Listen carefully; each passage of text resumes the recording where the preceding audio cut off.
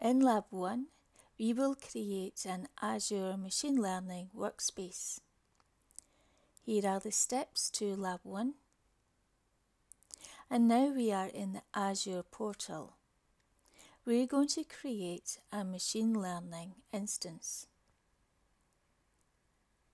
We click on the Create button, and then we give the workspace a unique name. We can create a new resource group,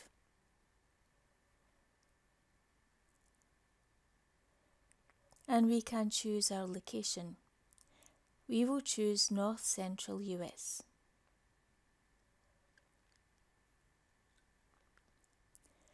We will also select Enterprise. When we select the Create button, we will be able to create our machine learning workspace.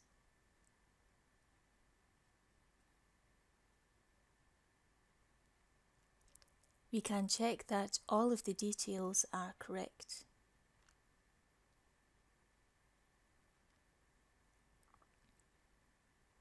This is an essential step in setting up machine learning services. We can see the deployment is currently in progress. Now the deployment is complete. Next, we will review the Azure Machine Learning Studio Workplace. We can access it through the large blue button in the center, or we can log in at ml.azure.com.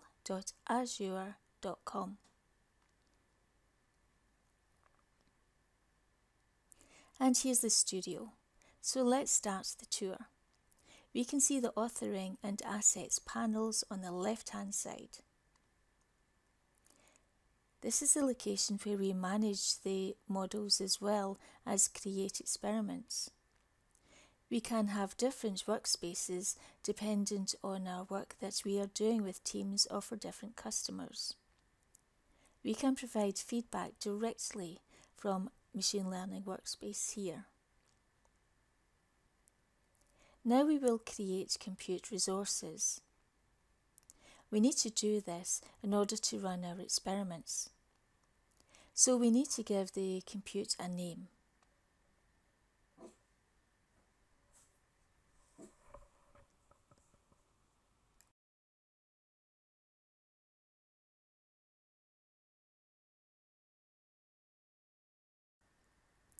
We also need to select a virtual machine.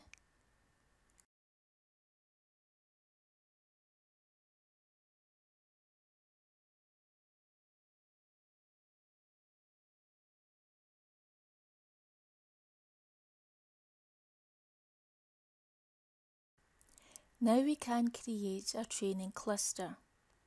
Again, it needs a unique compute name. As per the lab instructions, we will call it AML cluster.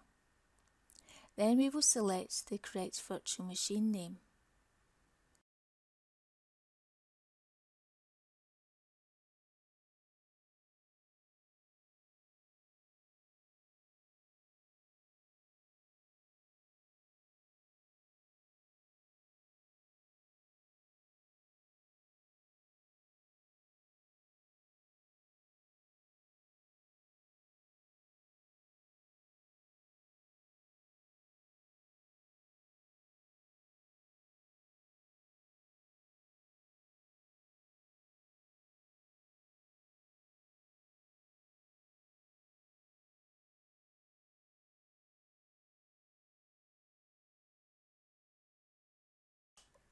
Now we will set up the training cluster as well.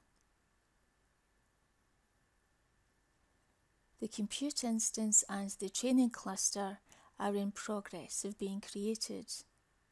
We can also check the inference clusters here, and we can also add in additional compute if we require.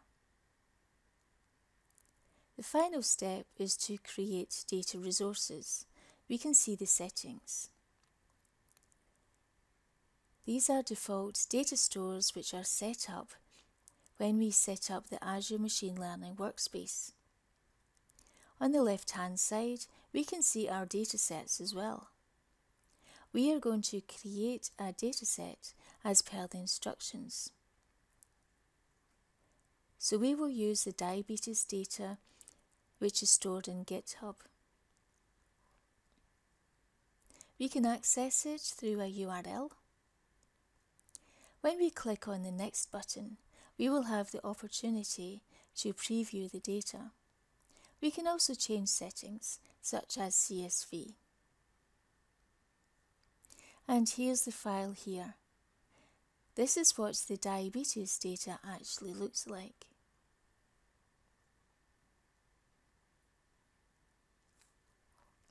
If we look at the top 4 rows, we can see that there are 0, 8, 7 and 9 pregnancies.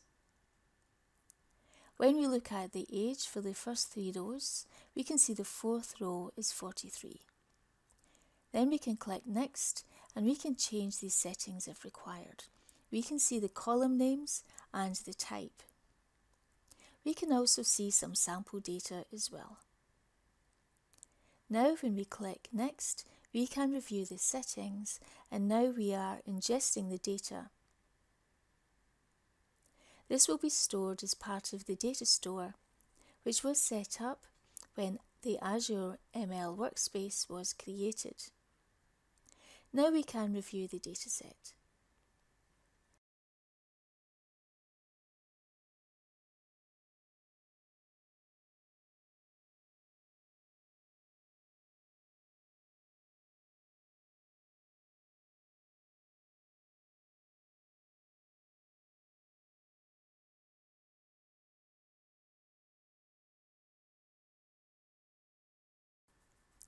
And here is the dataset here. We can review the data types, for example. And that's all for Lab 1A, setting up the Azure Machine Learning Workspace. Thank you for tuning in.